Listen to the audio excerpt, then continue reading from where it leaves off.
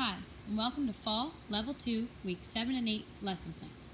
These lessons run from October 7th to October 19th. First, we have our vault stations. Station 1 will be doing heel drives on the rainbow. The students will lay, keep their feet together, legs straight, heel drive 5 times, lifting as high as they can, keeping good body position.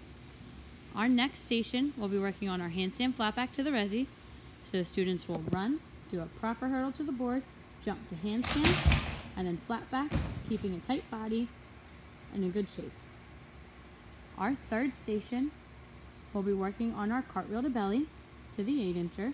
So the students will start in a lunge, cartwheel hands on the floor, bring their feet together, landing on their belly in a flat shape with feet together and legs straight.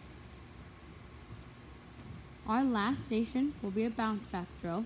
The students will start on the floor on one leg. They'll jump to the board with 2 feet, bounce back, feet together, arms up, landing on their feet. Bar stations. Our first station will be on the floor using the silver parallettes. Students will sit in a pike and push their arms straight, trying to lift their feet up into a pike and hold for 5. Our second station will be on the front bar and be a spotted station. Students will be working on their chin-up pullover, working towards independence to a front support. Then they'll cast, do their back hip circle, again working towards independence, keeping a good body position, and then they can roll down to a chin-up, keeping control. Our third station will be on the middle bar. Using the high block, the students will be working on their birdie perch. So they'll jump to a front support, place one foot on the bar, move their hands in, other foot, stand, jump, land on their feet in a safety stop. Our last station will be on the floor bar, and we'll be doing our squat on from push-up. They'll jump 2 feet, land on their feet, keeping good balance. High beam stations. Our first station will be on the side beam, and we'll be doing our V-sit mount again. So the students will start with a proper mount, then V-sit, stand 1 foot at a time, transferring their weight. Then they'll walk to the end of the beam and do their round-off dismount. Lunge, kick feet together, landing on their feet. Our second station will be on the resi beam, and we'll be working on our tuck jumps.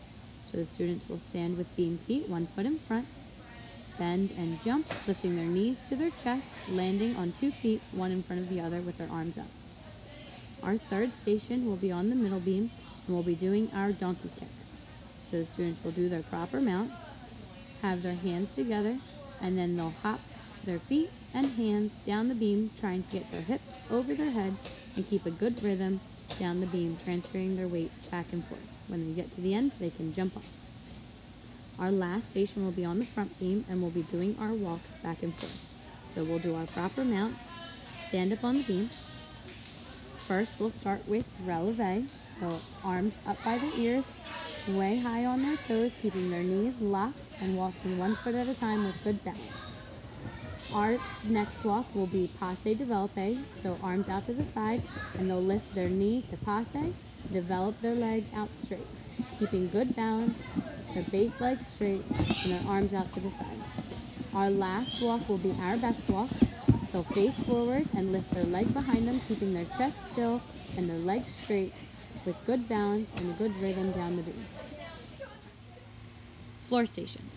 Our first station will be working on our power hurdle to cartwheel. Students will start on the floor, swing, jump 1 foot at a time on different colors, landing in a lunge, and then cartwheeling off the mat. Our next station will be working on our handstand.